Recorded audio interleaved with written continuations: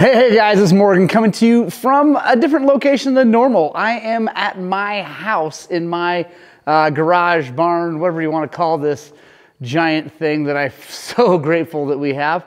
Yeah, there we go. That's it. That is the barn. And as promised, I am now going to be working on building a home shop. We are not moving Highland cycles here. This is just for me and my kids to work on bikes. Also for my wife to do work. We've got that whole mess over there. There's a lot of mess going on in here. We've got a lot of work to do here, but I am ready to start setting up my home shop. Mainly, like I said, for the kids to do oil changes, air filters, small stuff, whatever. Suspension service, I think I'm going to be able to be set up to do here. Things like that. Just the kind of normal things that they need to be doing so they don't have to come down to the shop, and then I can stay out here, work late on some cool project bikes and things like that. So if that sounds like fun and you want to join us for this, subscribe, because this is going to be a video series, and here we go. All right, guys, so let's start with the area we have. We take a look over here, kind of from that post to the corner to all the way to the door, really, is kind of my zone that I want to have for my stuff, for working on my stuff here.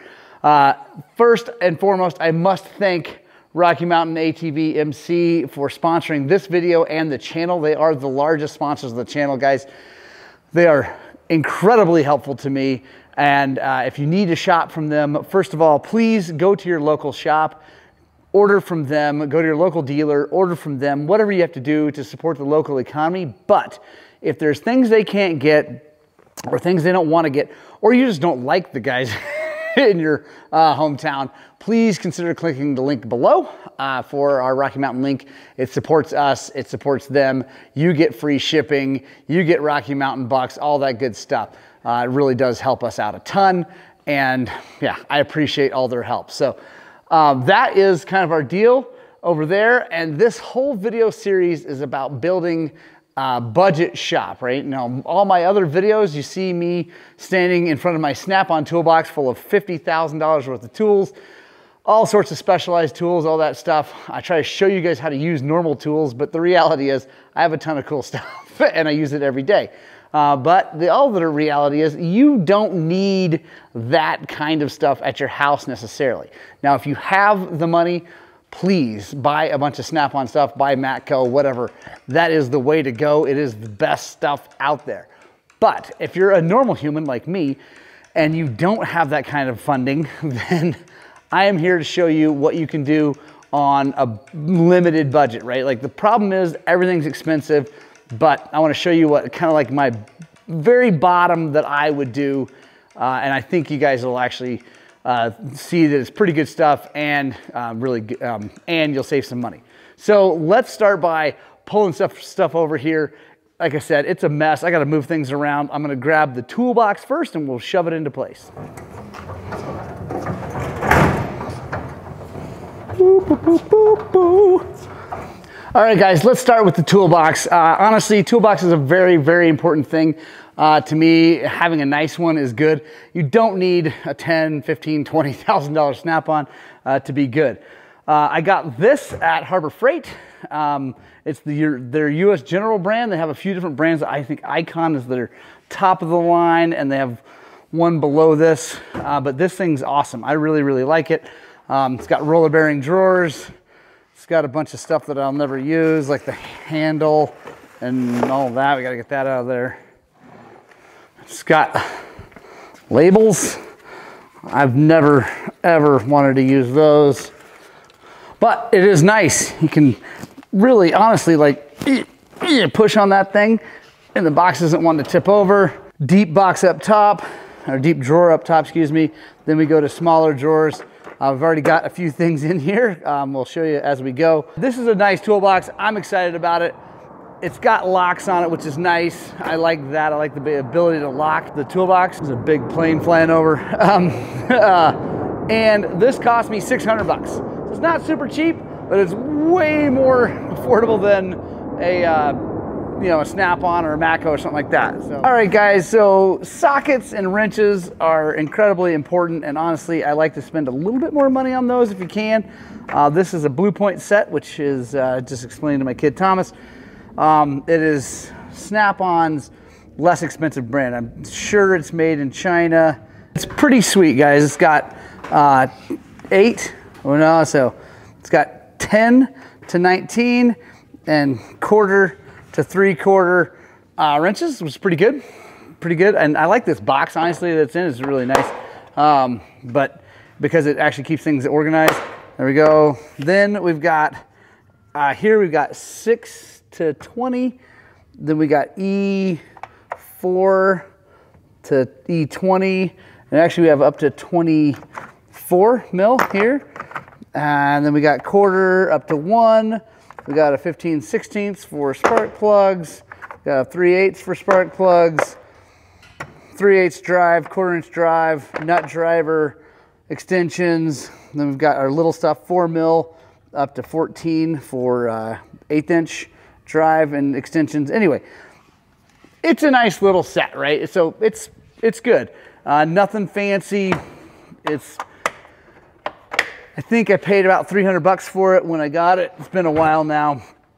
And like I said, I think it's probably made in China, but at least it's supporting Snap-on and, you know, Blue Point, which is an American company. So these guys I'm gonna put, I think, up here in this top drawer. I like to usually have my sockets and things I use all the time up here. I think what I'm gonna do, because I'm not gonna have just a ton of tools in here yet, what I'm gonna do is I'm gonna open this up and see if there's room for this to be open. Yeah, look at that. So there we go, pretty sweet.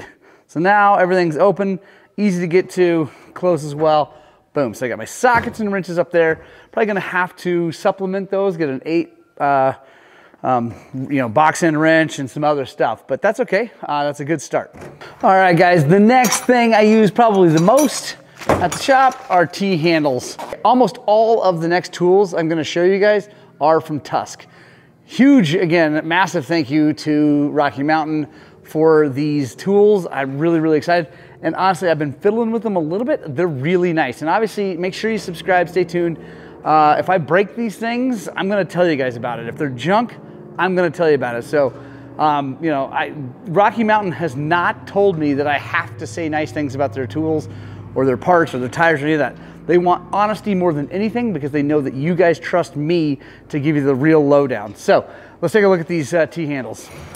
All right, so first of all, nice big set. We've got 8 all the way to 17, maybe, let's see. Actually, 8 to 19, that's amazing. I don't have 19 T-handles in my normal set. And also, guys, T-handles are not one of those things that you buy from Snap-on. They don't even have them. They're mainly like Motion Pro, things like that, kind of specific to dirt bikes. Then we've got our T-handle holder here. I'm gonna figure out exactly how I'm gonna mount that. I think I have an idea. All right, guys, we got them up there. I like that a lot. That turned out really good. I just had to get creative with some blocks of wood and some banding. And anyway, that's nice and sturdy, not gonna go anywhere. Really happy with that. Guys, if you don't use T-handles, I highly recommend you try and get used to it. They work really, really well. They're just awesome for like quick, easy stuff. You can put a lot of torque on things, so you gotta be careful of that. Don't over torque things, but they're really nice. And these seem to be really good. They got the chromium vanadium sockets. I really like the fact that they have hexes on here. So if you need to put some torque on things, you can get a wrench on there, really reef down on it. Those are super nice. All right, let's grab the next thing. All right, guys, so next things, I've got a few little things I wanna show you and find a drawer for. So let's take a look. So fork cap wrench, obviously from Tusk, also good.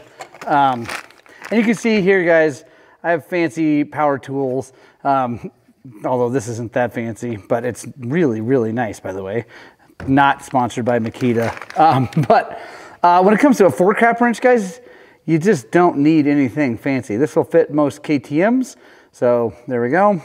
And now I need to find a fork tool drawer, and I don't think I'm gonna have too many fork tools here, so I usually end up kind of down low, but let's let's go here. There's that fork tool. We got the fork cap tool for SSS forks. This is not a fork tool or anything suspension, but very important tool, guys. The very, very useful magnet, extending magnet guy. I put that in my, I'm gonna call this top drawer kind of the junk or miscellaneous drawer, put that there. Also got a valve core tool, put that in there. In my box at the shop that also goes in that kind of like miscellaneous drawer is another incredibly important tool, guys. I cannot tell you how necessary one of these are for working on motorcycles or really anything. Because eventually you're going to end up with something whose bolts don't want to come loose. And you're going to strip them if you mess them out, especially if it's a Phillips head screw or something like that. The impact driver, hand impact driver, guys, this is so crazy important. This one's nice. Comes with some Phillips and flathead. These things are sweet. I have a snap-on one. It's held up a long time. This probably wouldn't hold up as long as a snap-on if you just used it every day. But since it's going to be at home, I think it's going to be perfect. All right, got another suspension tool here. Oil level gauge. Use these things all the time. The one at the shop I've got hooked to like a Mighty Vac with a, hook up to the air system. But this is a perfect for home. Obviously, you guys have seen how I use these things. Really nice. It's got the graduations on this thing so you can set it. I'm gonna go ahead and put it at 110 because that's usually what almost everything is. All right, next we guys got some kind of specific tools, some kind of specialty tools. Again, Tusk makes, I can't believe they even have these things. It's awesome. It's a crank puller and installer. These things are really cool, guys, because this allows you to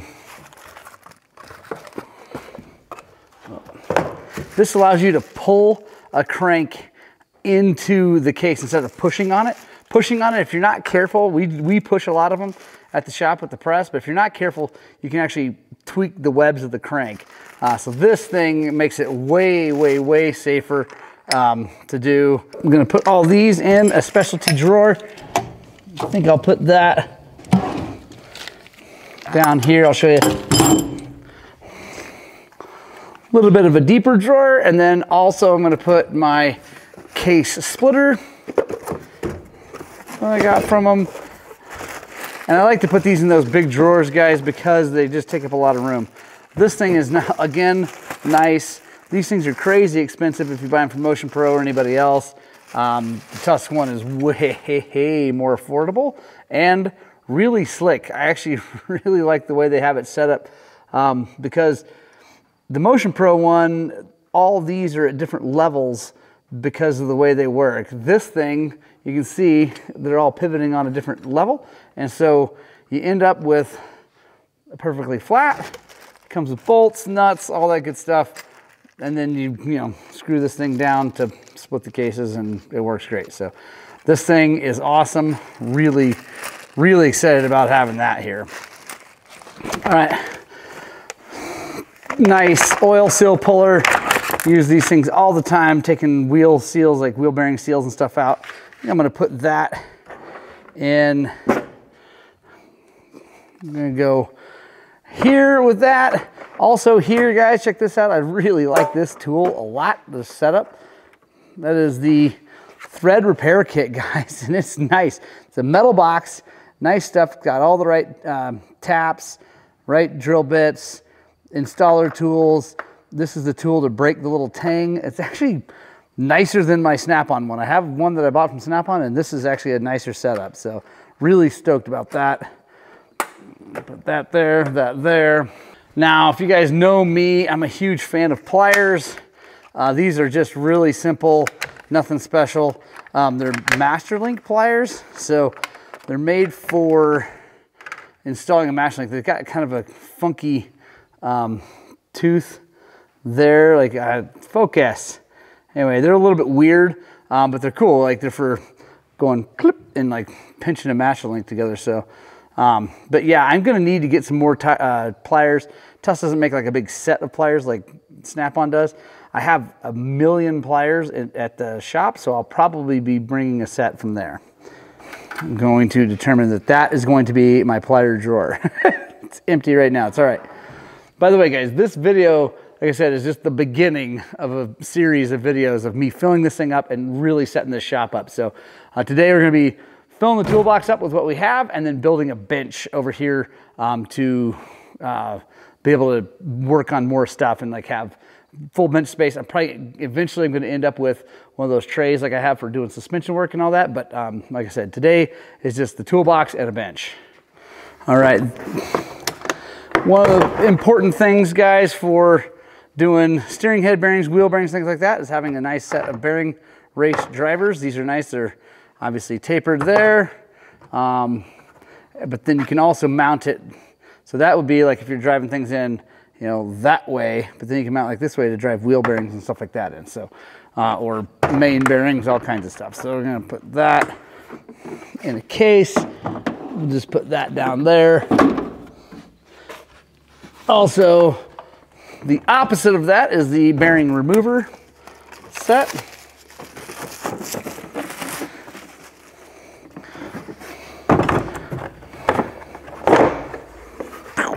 Just blind bearing pullers, guys. They work like all other blind bearing pullers. I'm not going to show you that right now, but really nice thing to have.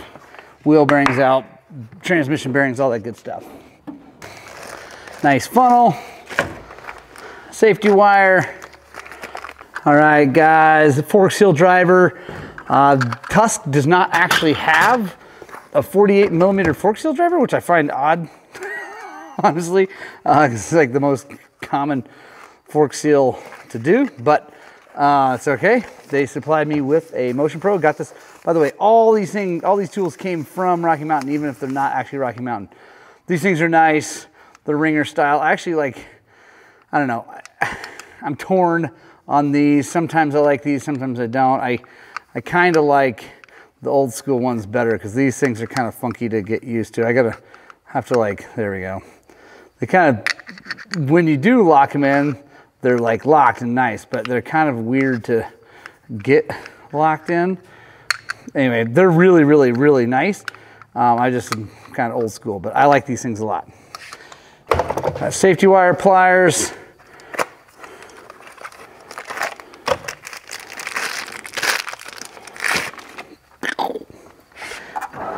Got a really nice Allen key set. Comes with the stand and everything, so we'll set that up on top.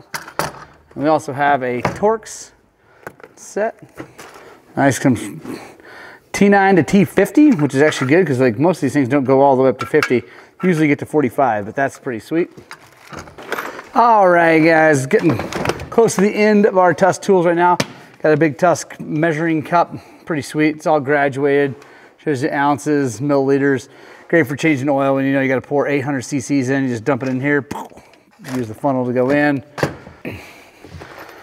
Really nice Euro bolt kit. And I do the Euro ones because they work on the Japanese ones too. But they do look nice and they got the Torx headed bolts. Yeah, super nice. Then we got a set of tire irons because the other thing I want to be able to do here is change tires, so I don't have to always go down to the shop. 5 of those. By the way, I mean, these are just a copy of the Motion Pro, and I really like them, honestly, guys. This setup, that curve and everything, is my favorite style tire iron. And we'll see. By the way, stay tuned. Make sure you subscribe because we'll see if those things are any good. We got a spring puller because we're a 2-stroke family, and you got to be able to pull the springs off your pipe. All right, guys, so that is all the stuff in the toolbox right now. But then we've got a Tusk tire iron, or Tusk tire changer. And it's nice. It comes with the bead breaker. It's obviously not put together yet. I'm going to do that here pretty soon. But also I'm going to build a stand for it to lift it up off the ground a little bit more, make that a little bit easier. And then we'll definitely test this against the Rabiconda. It's not going to be as nice as a Rabiconda, I'll tell you right now, but it's going to be pretty sweet. I think it's going to work pretty well. Got a aluminum stand. These things are actually really nice. It's got the curved bottom so it doesn't rock around on the floor. Super light, really nice. And then thing that I really don't need, but I really like to have. My wife is gonna be happy that I have this. A nice matrix floor mat to be able to put bikes on, because if they leak, if they do anything like that, it's nice to have it. There we go. That's gonna be nice, be able to set the bikes on that.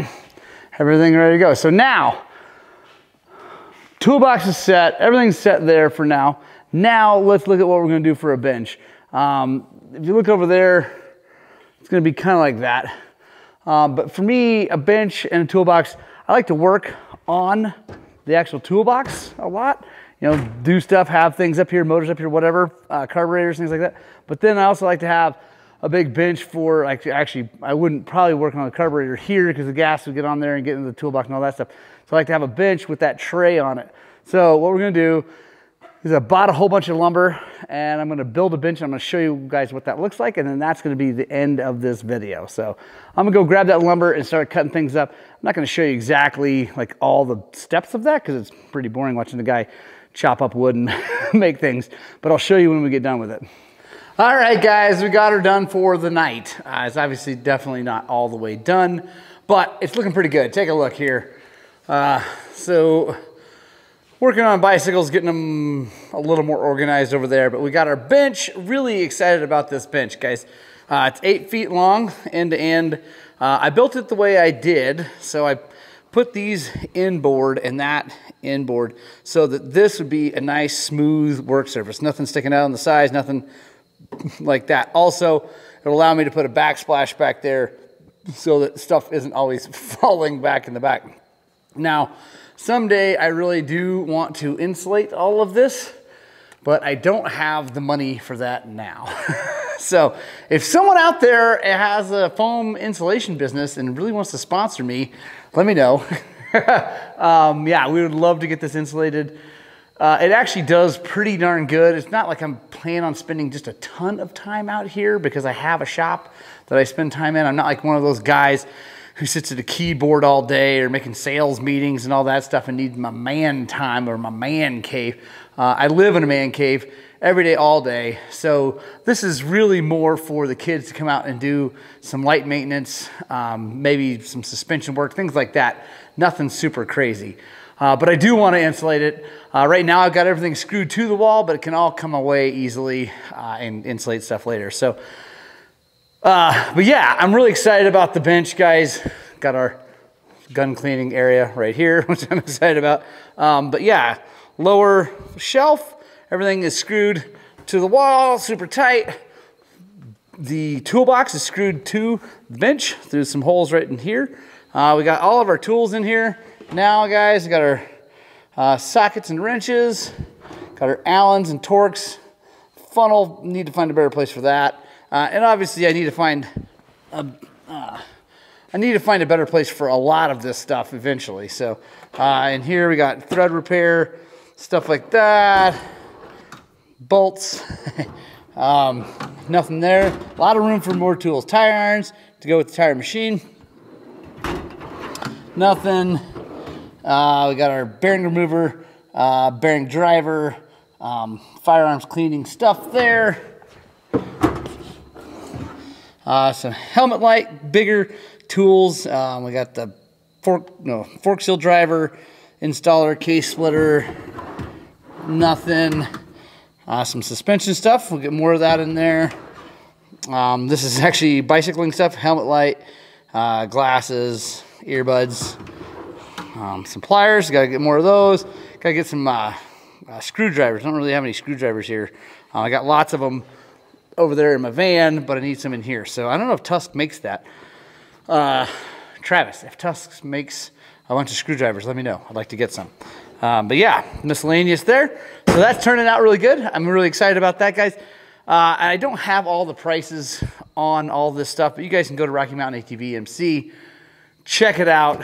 I'm really excited. All these Tusk tools that I've got here feel really good. They don't feel as good as my Snap-on. No way. They definitely do not feel as burly and as solid as my Snap-on tools, but they feel great, especially good for a home shop. So really excited about that. This area, guys, I'm excited about for later. This will probably be the next video, is I'm gonna build a shelving storage unit thing there for gear bags, helmets, things like that. I'm really excited about that. That's coming here soon. Got all the bikes here. It's pretty much all of them, I think, that we own. You'll notice my son Thomas wanted me to show you guys, make sure you guys notice that the only really clean one is his. Because he's awesome. I am so proud of that kid. He takes really good care of his stuff. Actually, Ewan does too. You'll notice while his is dirty, there's nothing leaking underneath it. It's absolutely ready to rock and roll. The air filter I know is clean, actually. He just did not get a chance to wash it. So, guys, I don't know if you like that video. Let me know if you do. I think it turned out pretty good so far. We're getting there. Got a long way to go. Oh, I moved the T-handles to here. They were over there, but when I moved this to here to make this all work, anyway. So, yeah, let me know if you like that video. If you need some Tusk tools, please use our link in the description below. Also, guys, you can now bookmark highland-cycles.com. Bookmark that on your browser. When you click on that, the very first thing you see will be a big picture with the RMATV MC logo. Click that and you'll go right to our page. So you can bookmark it. It's 2 clicks, you're right in. You help us out, you get great deals on parts. It's really awesome. I just cannot thank them enough. They are amazing. They are really, really changing my life, and I really appreciate it. So now I need you guys to comment below. What do you want to see me do next? What do you think I should do next? What did I do wrong? What did I do right? What tools? Are there other Tusk tools you want to see me get in here and test and beat on? Other just normal tools? Just let me know. Any suggestions, ideas, questions, comments, all that stuff, please comment below. I will get back to you. I try to answer every one of the comments. It really means a lot to me when you guys do that. I love you, and I'll see you guys on the next one.